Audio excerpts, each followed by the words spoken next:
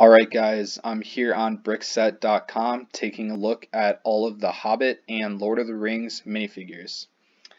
If you guys are a Lord of the Rings fan like me, you know these guys are super expensive already, and with the new anime from Warner Brothers and the new Lord of the Rings TV show from Amazon, these guys are going to explode even more in value. So you can expect every single one of these minifigures to become more expensive within the next 2 years. I do own all 110 of them, thankfully, and I actually own, if you look at the numbers on some of these, I own many of them. So I own like 5 of this guy, for example. I'm not a reseller, I just really like the figures, and I've been collecting for a long time, so that's why I have so many of them. Let's start out with the first most valuable minifigure. That is Bilbo Baggins' blue coat. He is exclusive to this Blu-ray that came out in Target, and he's pretty cool. I mean, he's got a nice print on him, but the real reason he's expensive is just because this Blu-ray was rather hard to find, and it came out in the first Hobbit movie, so you can imagine a lot of people weren't really on the lookout for this guy, and because of how rare he is compared to the other figures that came in sets, he's going to be super valuable. Kind of reminds me of like a less extreme version of a Finch Dallo from Star Wars. He's definitely not the coolest figure, but he's pretty rare, so he's going to be super expensive. Next figure is Grima Wormtongue. This dude came in Orthanc, and he was exclusive to it. You'll notice a lot of these figures are exclusive to one set. Some of the characters even are exclusive to one set, and this character was exclusive to one set. Funny thing about this guy is the only expensive part of him is his torso. Everything else is super inexpensive on Bricklink. So that's apparently enough to drive his value up to be the second most valuable minifigure. Aragorn, King of Gondor. This dude, this is the guy I think if you want to buy a figure and see him go up the most in value, I think this is your best bet. Aragorn's like the main character in Lord of the Rings outside of like Frodo and Sam maybe, and he's super well done. He's got the White Tree of Gondor, exclusive double-sided cape, one side's black, one side red, and he's just a really cool character. And to top it off, the Lord of the Rings TV show should be about Numenor, which is the kingdom that helped found Arnor and Gondor. So basically Aragorn's ancestry. So I think a lot of people watching the show are going to be very enamored with this figure when that Lord of the Rings Amazon TV show comes out. Right now he is worth $50 new, $42 used. I'm not here to help out scalpers, but to be honest, I'd expect this dude to double in price. I could easily see him over $100 in less than a year. So if you want to buy him, I'd recommend you to buy him now. Next, we got King Theoden, also a really cool figure. And while Aragorn will probably go up because of the Amazon TV show, this dude's going to go up because of the Warner Brothers anime. The Warner Brothers anime is about Rohan, so seeing King Theoden, a really cool Rohirrim figure, he's going to skyrocket in price, probably also be worth over $100 like Aragorn. And probably Bilbo. Grima, I don't think Grima has enough draw to be super duper valuable, but he'll definitely still continue to increase in value.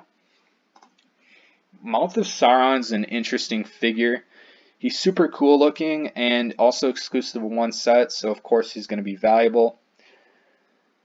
If LEGO gets the Lord of the Rings license again, which I kind of doubt, but it is very possible, this is the type of figure that is not going to be remade again. So he is only going to increase in value, I think. There's a possibility he'll be in the Amazon TV show because this guy, believe it or not, used to be a man.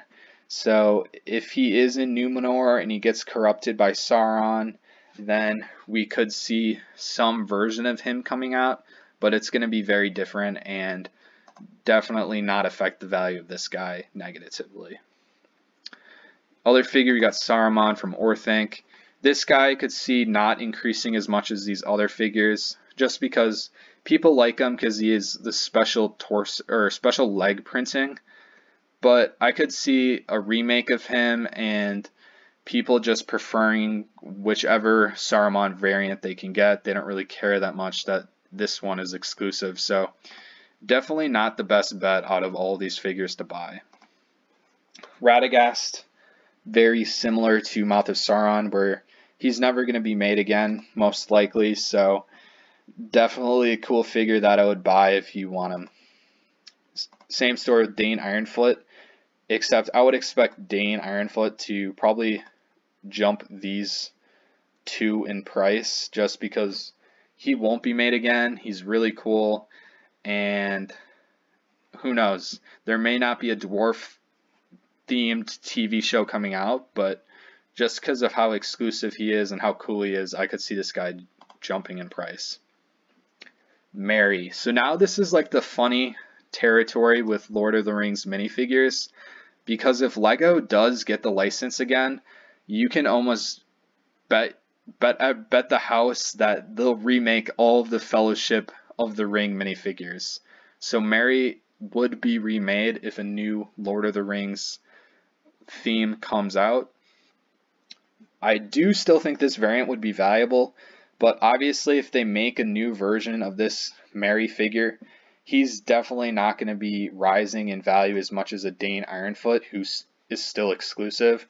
So if you're just trying to get the coolest figures to have, super rare figures 2 years from now, just like how some people were army building like Captain Rex's or Rebel Ahsoka and then they skyrocketed in price, definitely get this dude. Definitely shy away from him and go more to these other figures that'll probably remain exclusive, like Mouth of Sauron or King Theoden, Aragorn, and don't get him Merry. Although, do get one, at least. Thorin Oakenshield. This is the coolest version of Thorin Oakenshield. He has his gold crown. Similar figure was in the Lego Hobbit video game, Thror. I would have loved to see that figure, but unfortunately it never came out. Oh well, we got Thorin here, and I'd expect this dude to skyrocket in price as well. One thing I'll note about Lord of the Rings, Hobbit theme, or potentially an Amazon theme, is that the Lord of the Rings is always going to be more popular than the Hobbit, so you can expect both of these figures are probably around the same cool factor from a minifigure perspective, but because Lord of the Rings is so much more popular than the Hobbit, this guy is going to be worth much more than this dude, for example. So that's just something to keep in mind when we're looking through these figures. Lord of the Rings is usually cooler than the Hobbit for most people. First big fig on the lot, this guy is the Cave Troll from Moria. You can see I have been army building him. I think I have 7 of this guy. Not all of these numbers are accurate, but I have 7 of him. So the cool thing about this dude is he's the only troll and he's army buildable.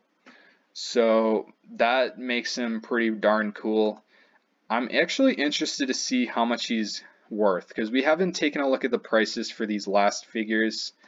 I would say the Cave Troll would top out around $60 in value. I don't think he'll go too far beyond that. But it looks like he's only around $30-ish dollars. So I definitely see this dude doubling in price. Oin the Dwarf and Gloin. I think it's funny, these guys are the most valuable of all the dwarves. Gloin makes sense because he's in Lord of the Rings, so the Council of Elrond, Gloin is one of the dwarves that comes. So if you're a Lord of the Rings fan, you'd want him in your Lord of the Rings collection, even if you're not getting all of the dwarves from The Hobbit. So I would expect this dude to be the most valuable. And I guess because Oin comes in the same barrel escape set, he's also really valuable. Pippin, really popular character, exclusive, and like I said, decent shot he'll be remade along with Mary, so these guys could drop in price relative to the other figures, but he'll still be super cool and valuable. Nori, he came in the Goblin Chase. Not really sure why he's so much more valuable than the other figures from that set. He does have a cool spiky beard, so maybe that's why he's super valuable. Gandalf the White. This dude is my favorite figure from the Lord of the Rings. I have 5 of him, and he's super duper cool. There's a good chance he's remade if Lego makes him again, but I think it's just a really dope figure, and I'd expect this guy to increase in value a lot, especially if the Lego does not get another license with Lord of the Rings. Boromir, same story as other figures in the Fellowship. Decent chance he's remade if Lego gets its license, but super duper cool figure and exclusive to one set. Haldir, this guy kind of reminds me of Ninjago with his printing, some kind of ninja printing, but he's pretty cool. And this is a guy that I would, again, expect never to be remade, so he'll probably only be increasing in value. The Amazon TV show will have a bunch of elves, so there's a good chance we see more elves made if Amazon gets a license, but this guy, low chance he's remade. Éomer. This guy is a funny figure because back in the day, people were army building the Rohirrim, obviously. The hardcore Lego fans were army building Éomer, and they're also army building this Rohan soldier. And this Rohan soldier actually used to be more valuable than Éomer. And the reason is because people don't want the same character a million times. They'd rather have a generic character a million times than a named character.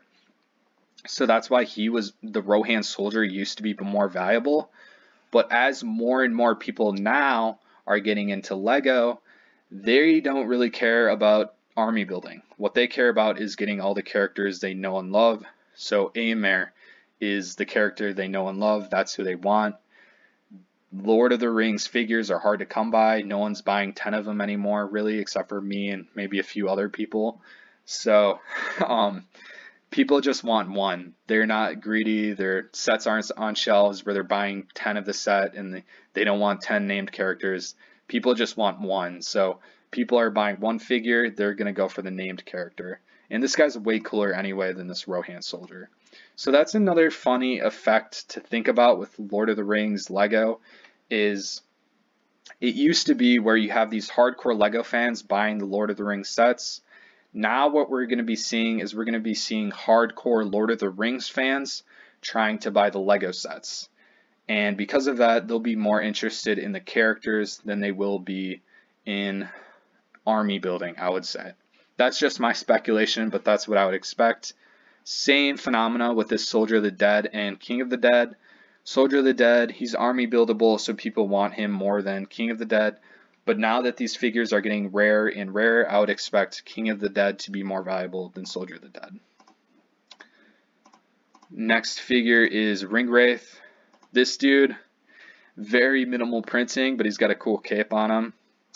And people do need 9 of them. You can see I have 8 of them. So I'm in the market trying to get one more of these guys. So a lot of hardcore fans will be wanting 9 of him. So that's probably why he's so valuable, even though his printing is not too crazy impressive. Azog, he's a cool figure. I think this dude is artificially expensive though, because I believe this is a variant that came in the Comic-Con as well. So that's probably driving his value, because even though he also ended up coming in a set, people still associate him with Comic-Con, so he'll probably be a little more valuable than the other variant because of that. Galadriel, she came in a really, really cheap set. This Witch King battle set, take a look at it. This was like, what, a $10 set? $15. So to see this figure up this high is pretty funny. Let's actually take a look to see how much she's worth right now. Galadriel. She's definitely worth more than the set. She's worth 20 bucks. So it's kind of funny to see a $15 set produce a $20 figure right now. And she's definitely going to be in the Lord of the Rings Amazon TV show. So if they don't remake this figure, she's going to explode in value past probably a lot of these figures, because she'll definitely be in the show. You know, obviously Galadriel's immortal. If the show takes place thousands of years before, she'll still be in the show if she's still alive. Dory. This dude actually had the most lines in the Hobbit book. He was the one who was carrying Bilbo in the Goblin Tunnels. And in the Lego Hobbit video game, you have to use this guy a lot. So it makes sense that he's pretty valuable, coming in the more expensive Goblin King battle set. Uruk-hai Army handprint. This dude, people love army building Uruk-hai more than anything else for whatever reason. And this dude has a cool helmet printing, so he's going to be super expensive and just climb in value. Bofur. The reason I think this guy's more valuable than a lot of the other dwarves is because in the movie, he gets a lot more lines than other dwarves, so people would probably just recognize him, think he's cool. He's got a cool head print. So I think that's why he's valuable. Soldier of the Dead, army build. Ori, another cool dwarf that came in Goblin King battle. So expensive set, he'll be expensive. Rohan Soldier, people are army building their Rohirrim. They love the Rohirrim. They love the Uruk-hai. So he'll be expensive. But again, with these Grunt minifigures, there's a solid chance they're remade. Named characters like the Fellowship and Grunt characters like an Orc and Rohan Soldier, decent chance Lego comes out with them again. Arwen, I'd expect her to jump in value. We're going to be seeing a lot of elves in the TV show. People want this figure. She'll be super valuable. She'll probably be more expensive than all of these figures maybe. And then probably all of these except for Galadriel. Sam, other figures, okay, now we're getting into the variants. Samwise, he's exclusive to one set, but he came in a $30 set. He is, however, most people's favorite Lord of the Rings character. Watching the movies, a lot of people like Sam the most. So Sam could be exploding in value more than Pippin and more than Merry. So I would expect Sam to rise in these rankings. This guy probably never be made again, so makes sense he's expensive. These dudes came in Erebor. They're pretty cool. They'll probably go up in value as well. Goblin King, he's really well done. A lot of people thought he was kind of dumb in the movies though, which I didn't get. I loved him in the movies, but people thought he was a little too cartoony. Bumbor. Everybody loves Bumbor. I think this guy looks awesome. To me, I think this is the coolest dwarf to get. So I would personally think he should be more valuable, but you know, apparently not. Apparently not. He'll go in value though. He'll go up in value a lot. Balin, pretty cool figure. There's two variants though. Thranduil. This dude came in the Army Builder Mirkwood Elf Army set. Again, this dude used to be really cheap because people were buying that set in mass. But now that the sets are retired for a long time and they're rare, he's going to be increasing in value because it's no longer, oh, everybody has 10 Thranduils. It's most people don't have any figures at all, so they're going to want the named character Thranduil. And good chance he's in the Lord of the Rings TV show as well, because he's an elf who is immortal. Saruman, this guy, he's a cool character. People are going to want him, but if they remake him, he'll drop a lot in value. Philly, I think this dude's not very valuable because the other variants of him is super easy to get.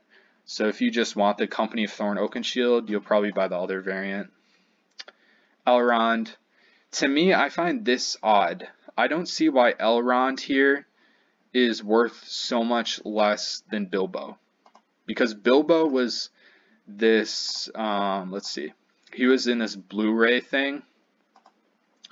whereas Elrond was in a GameStop pre-order for the Lord of the Rings Lego video game. So I find it odd that this guy's not very valuable. I wonder how rare he is in comparison to Bilbo, because if he is more rare, I could see him really exploding in value, especially the sealed polybag version. This one's just a better done version of this figure, so maybe that's hurting his value. So that could be it. Witch King, pretty cool figure. Lake Town Guard, very army buildable, and not only that, but he'll probably never be made again. Again, if a Lord of the Rings, Hobbit, Amazon TV show comes out, they'll probably make figures based on the current media, so Lord of the Rings so Amazon and Warner Brothers. But the Lord of the Rings will probably have a lot of figures remade, but the Hobbit, I don't see a guy like this being remade, if that makes sense. Maybe Thorn would be remade, so I could see him not increasing in value as much. The rest of these figures are not really anything remarkable. I think we all know these figures. This dude is Blu-ray. He came in this Blu-ray set. So this guy could be a sleeper candidate for increasing a ton in value, but of course nobody really cares about him. But hey, people don't care about the character Finch Dallow, yet he's super expensive, so he could be worth tons and tons of value in the coming months and years. Rest of these guys, orcs are kind of a tricky game, all of these orc minifigures, because while people are going to be army building them even more when more people get into the theme, he is kind of generic and they could just make a better version of him, so this one could drop in value. I think any elves are going to increase in value, so this Mirkwood elf, I would expect him to increase a lot. All of these different elf characters are going to increase because of the Amazon show. Let's see what else. Beorn, I think Beorn's really cool. He came in a really cheap set again, so people have a lot of him. But because he's such a cool figure, like Dane Ironfoot, I could definitely see this guy rising in value a lot compared to these other guys. Third page. Alright, these are the guys who are like worthless. Frodo, Gandalf, Yazneg. Alright, so that's a look at the figures. My favorite three figures are Aragorn, Thorin Oakenshield, and probably, of course, Gandalf the White, wherever he was. I passed him up. Here he is. These are my three favorite figures, but the figures that'll increase the most will most likely be Thorin, King Theoden, and probably either Mouth of Sauron, Bilbo Baggins, or something like Éomer because of the TV shows. So if you guys are looking to just buy a figure, have it increase a ton in value, I would probably buy any of these figures, will be your safest bets. Other characters that will increase a lot in value will be Galadriel, Uruk-hai, Arwen, Sam. But like I said, all of these figures are increased in value. The only reason I made this video is just because I'm a huge fan of Lego Lord of the Rings, and I just wanted to go through and have fun talking to myself about these figures.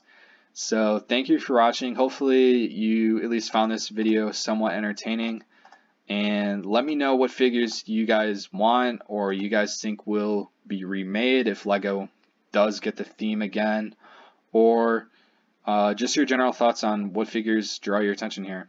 Thank you for watching and have a good day.